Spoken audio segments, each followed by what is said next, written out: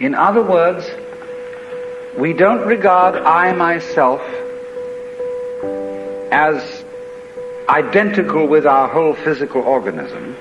We regard it as something inside it. And most Western people locate their ego inside their heads. You are somewhere between your eyes and between your ears, and the rest of you dangles from that point of reference. It is not so in other cultures. When a Chinese or Japanese person wants to locate the center of himself, he points here, not here. Here to what Japanese call the kokoro, or the Chinese call shin, the heart, mind. Some people also locate themselves in the solar plexus.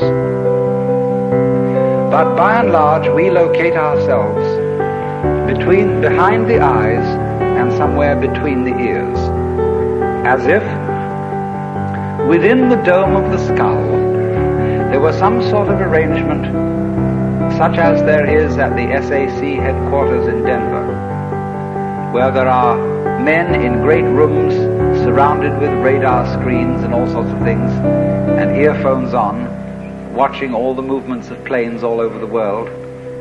So in the same way, we have really the idea of ourselves as a little man inside our heads, who has earphones on, which bring messages from the ears, and who has a television set in front of him, which brings messages from the eyes, and all sorts of